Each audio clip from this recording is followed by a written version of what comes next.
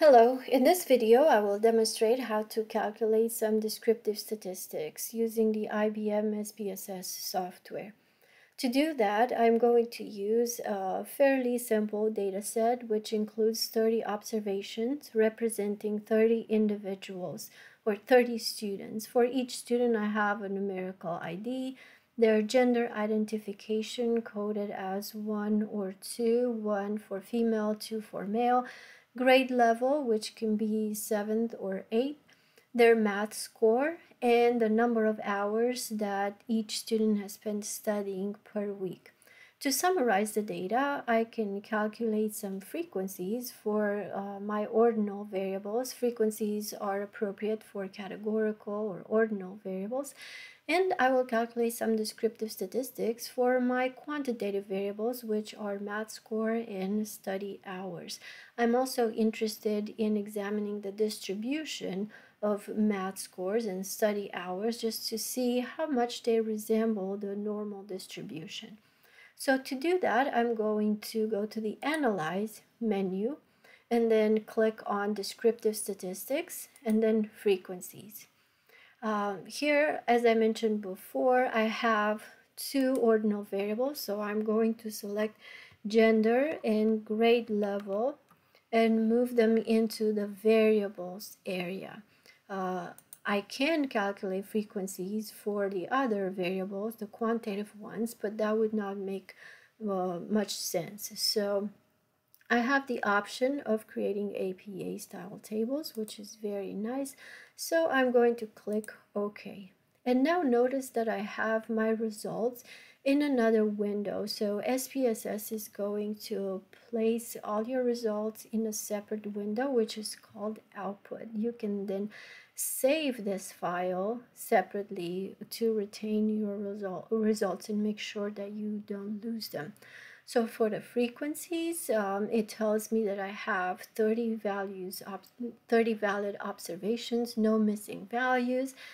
And then for each of the two variables, it gives me the number and percentage of individuals included in each subcategory. For instance, I have 17 females and 13 males, and then the percentage that each number represents out of the total number of students, and the same type of information for grade level. Now, for my quantitative variables, I want to calculate some descriptive statistics such as the mean, the median, the standard deviation, and so on. To do that, I can go to the Analyze menu, which notice that I can access from the output window as well. So I can go to Analyze and then Descriptives.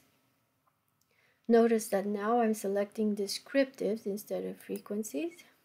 And of course, these are already here because I ran this before, so I'm going to click Reset. But this is what the window is going to look like the first time you run it. So I am going to select my quantitative variables, which are the mathematics test score and the study hours per week, and move them into the variables area. Now, by default, you get the mean and the standard deviation, the minimum and the maximum values. If you want additional statistics, such as the variance, the range, you can select that from the Options button, right? You can even request to get coefficients such as skewness and kurtosis or the sum and so on. But for now, let's just focus on these more simple statistics. So I'm going to click Continue and then OK. So notice that I have some new information now in my output window. I have for each one of the two variables the number of observations, the range, the minimum and maximum values, the mean, standard deviation, and the variance. If you want to obtain more detailed descriptive statistics, you can go to the Analyze menu, to Descriptive Statistics, and instead of Descriptives, select Explore. This will give you a lot more information about your variables. So from the left side, which is the list of all of the variables in your data set, You can select the variables that you want to use, like mathematics test scores and the number of study hours per week. Move them into the dependent list, and then click OK.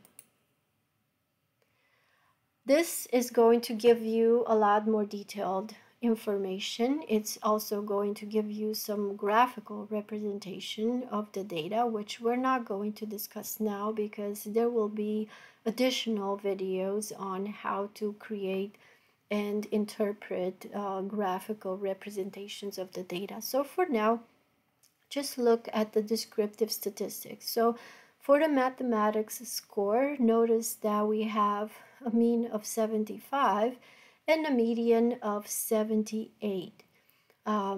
The mean is a little bit smaller than the median, suggesting that there may be a little bit of negative skewness there. And we already know that there are some scores that are very low. The minimum is 35, right? And then with the study hours per week, if we look at the mean is 6.1 and the median is 6. So these two values are very, very close. They're almost identical. So this suggests that this variable probably has a symmetrical or close to a normal distribution. So again, if we scroll down, we can see some different graphical representations of the data, which we will discuss in another video.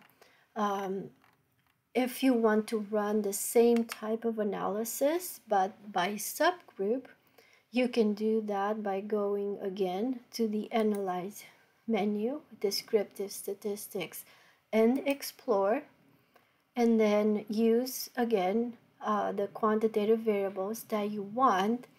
But in the factor list, you can include a grouping variable. For instance, if I want to break down the results by gender, I can select gender here and move it into a factor list. So very important to remember that this needs to be a categorical or an ordinal variable, and probably with fewer categories to make things easier to interpret. And then click OK. So notice now that I get the same type of results. For instance, I get the mathematics score, but I get it separately for females and then for males, right? I see that my math score for females is 76. The math score for male is 75. The study hours for females is 605 and for males is 6.15. So very similar numbers or very similar statistics for both variables. Scrolling down again, we see the graphical representations, but this time they are comparatively illustrated side by side for the subcategories for male and female in this case. So this is how to obtain descriptive statistics using the IBM SPSS software.